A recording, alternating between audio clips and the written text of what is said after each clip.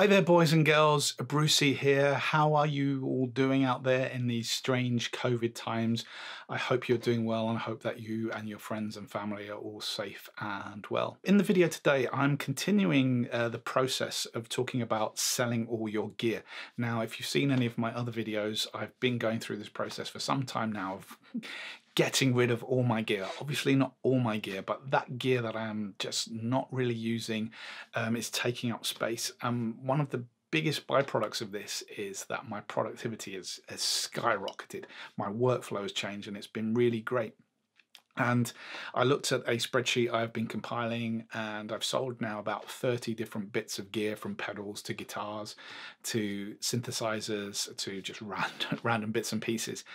And part of the reason for doing this video today is that another piece of gear got sold. It was an EMU Proteus synthesizer, something that I've had for 18 years, a long, possibly even longer. One of the first proper synthesizers that I ever bought in the 90s, I guess, so even longer than that. I've noticed that you kind of always go through this little bit of an emotional journey, that you suddenly feel this tinge of sadness that something that has been with you for so long is suddenly going, and you start to regret and rethink your decisions.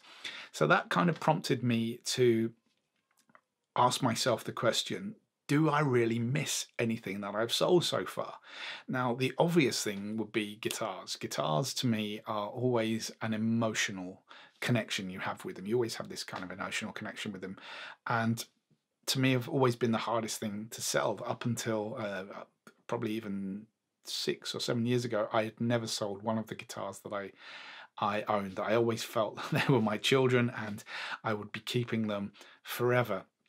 And then, as I said, I'm going through this selling all your gear process. It suddenly made me realize the guitars that I sold, did I miss them? Do I miss them? The short answer is absolutely no. I've got my number one and number two and number three guitars that I kind of turn to on a regular basis. I'm still super happy with those, and I tend to pick those up the most anyway. So these other guitars were kind of extraneous to things that I was doing. It was nice to have them, it was nice to look at them, and it was nice to occasionally play them up. But they weren't really serving a function. And as I've mentioned in a previous video, a lot of what I'm about is working. I have to work. This is a work environment. And it's also a business. So these are also business assets which are not really being utilized to their full extent. So they have to go.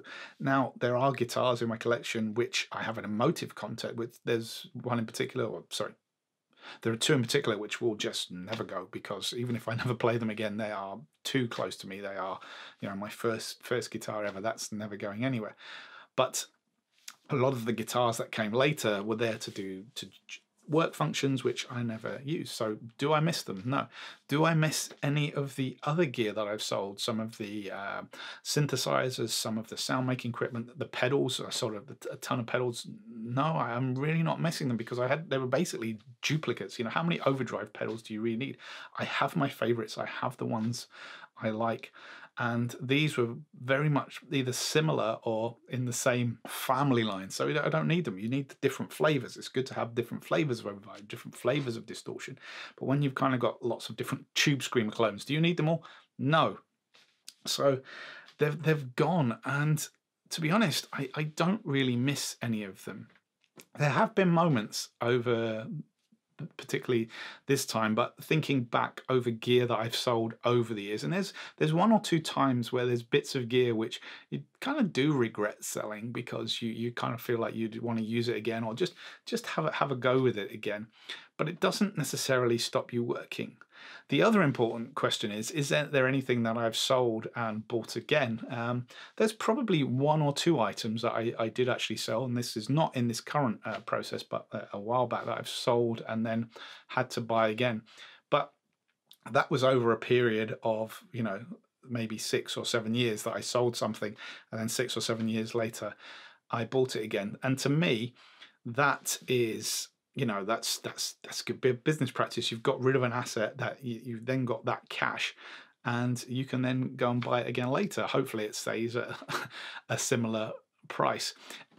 The main thing about those items are they're all kind of low cost items anyway, kind of utility function items. There's nothing really big or expensive that I've sold and then rebought a tool. So the simple answer is, selling all your gear, am I missing anything? No, I'm not missing anything currently at all. And it does feel, again, as I've discussed before, that this weight is lifting off of my shoulders, and the stuff that I have and the stuff that's remaining, I'm really using. I'm pushing it to its limits. I'm really extracting the most out of it. And to me, that's really, really exciting. And I feel more connected with everything and less connected with all this stuff. So this minimalist approach is really, really working well. I'd love to hear your thoughts on this. Are you a gear hoarder? Are you someone who's been through this process? You know, and you can equally apply this to life. Are you taking the minimal approach to life? And yeah, love to hear your thoughts. Please put them in the comments below. I've been Brucey. Most importantly, above all this, is stay safe and take care of yourselves. I've been Brucey. I'll catch you later.